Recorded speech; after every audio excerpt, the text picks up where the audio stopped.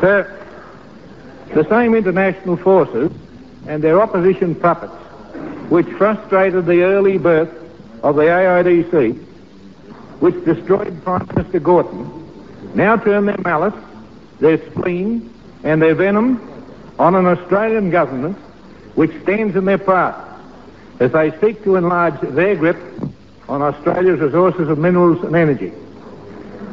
Ambassador Marshall Green has said that per capita, Australia is the world's most resources-rich nation. Australia's proven recoverable reserves of minerals and energy are worth, on a present-day calculation, $5,700 billion. I repeat, $5,700 billion, an astronomical figure. They will be worth in the future even more. They represent a security ratio of $1,425 Australian in assets for every dollar of our proposed borrowing, the best security ever offered to overseas lenders. Last week, sir, in Tokyo, I negotiated with the Japanese steel mills a 5-year coal export arrangement, which is worth over $10 billion US. It is over 2.5 times the value of the proposed emergency loan, the subject of this debate. The whole of the opposition case is based on the alleged enormity of the loan transaction.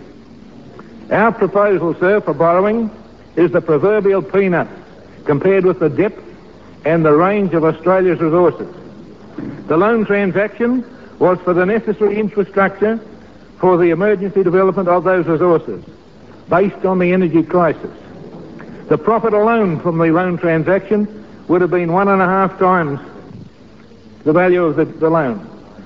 When one speaks there in billions, it is difficult for people to understand the true measure of Australia's real and potential minerals and energy wealth.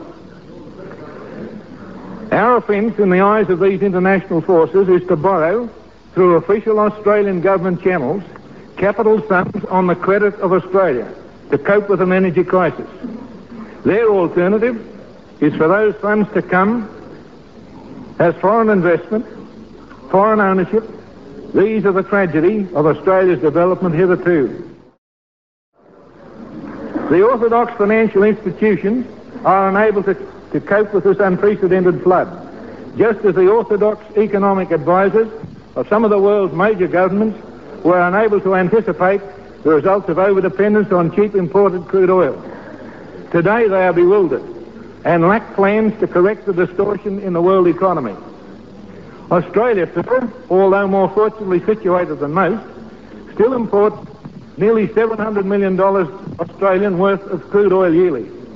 This will be further escalated by the decision of the OPEC countries to further increase crude oil prices in early October to match the impact of world inflation on their oil incomes. A projected increase of up to 35% could raise Australia's payments to $1 billion annually.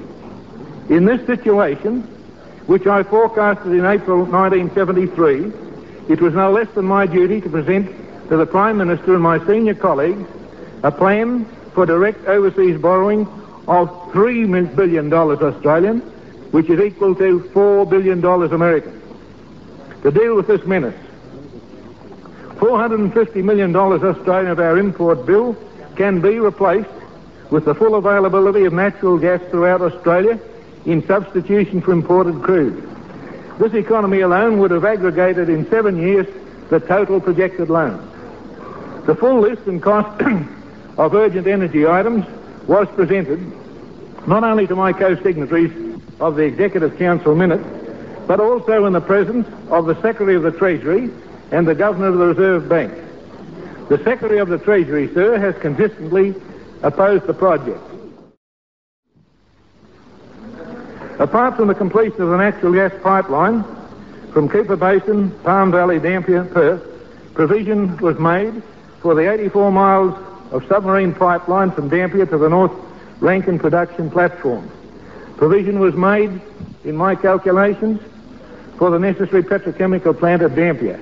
to extract from natural gas liquids for conversion into motor spirit and other derivatives.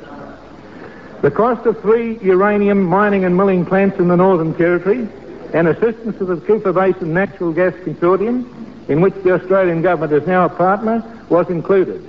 Also, the cost of the plans to economise in diesel fuel consumption by the electrification of the heavy freight rail areas of New South Wales and Victoria. Of current significance was a further provision for the upgrading of the 4 major coal exporting harbours of eastern Australia: Hay Point, Gladstone, Newcastle and Port Kembla.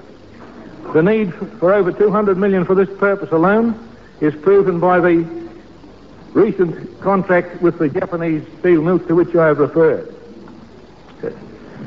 I say this, sir, that despite the presence in Japan of Mr. Anson doing his ineffective but unpatriotic best to discredit Australia's government last week, I was able to negotiate a very, very satisfactory agreement.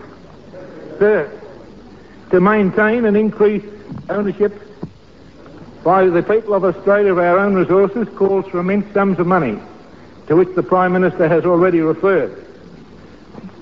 In our probings for loan funds, we're in such well-known company as that of Sir William Gunn, member of the Reserve Bank Board, who has been busy in Europe doing the rounds. Mr. Lang Hancock has also announced his interest in such sources for borrowing for the development of his iron ore interest in Western Australia. The issue, sir, in short, is who will own Australia. It is a major issue on which the next federal election will be fought. Ignoring the smears and the sneers of an opposition which has to its internal discredit the current majority foreign ownership or control of Australia's mineral and energy resources.